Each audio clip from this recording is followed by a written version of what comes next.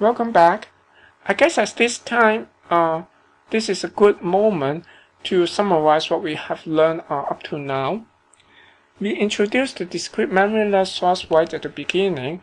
That basically is just a source where its outputs are all IID random variables.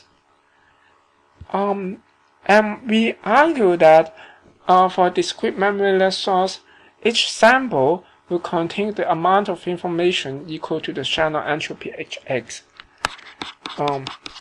So basically, Hx is given by the expectation minus log Px or equal to summation Px log Px.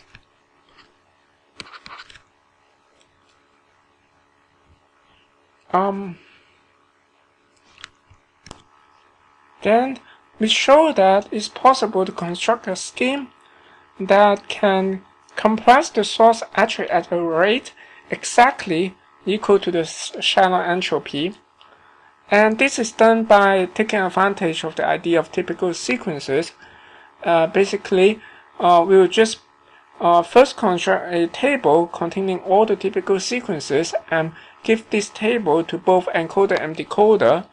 And at the encoder, when it receives a sequence, basically it will just look into the table and see which of the entry that contain that sequence, and then will output the index of the entry to the decoder. And at the decoders, it will simply recover the sequence for table lookup. So it's like we have this discrete memoryless source. We first argue that the amount of information is equivalent to Hx. Actually, start at the beginning, we kind of argued that by hand waving, and then we show kind of more rigorously that we can compress the source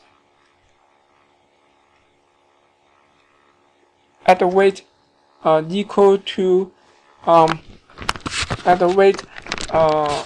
Hx. So in the sense that it's like building an upper bound of the amount of information.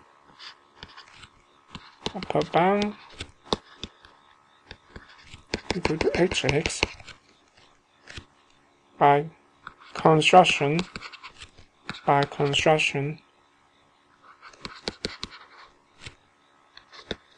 using idea of typical sequences. Finally, we showed it just last time that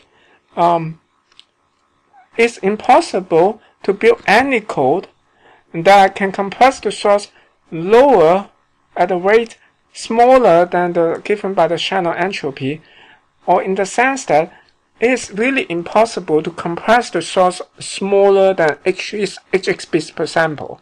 So therefore, we can really imagine that the amount of information of the source is at least Hx bits per sample. Therefore, we really build a lower bound there also, like last time.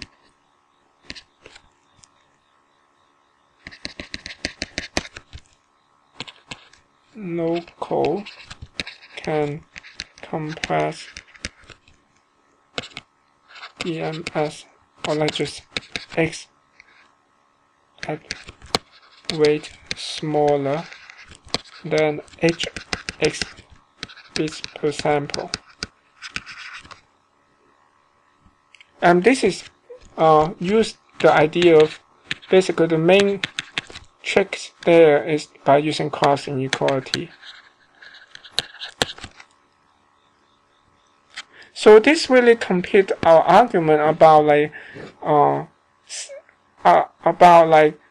stating that the amount of information of a discrete memoryless source is simply equal to Hx.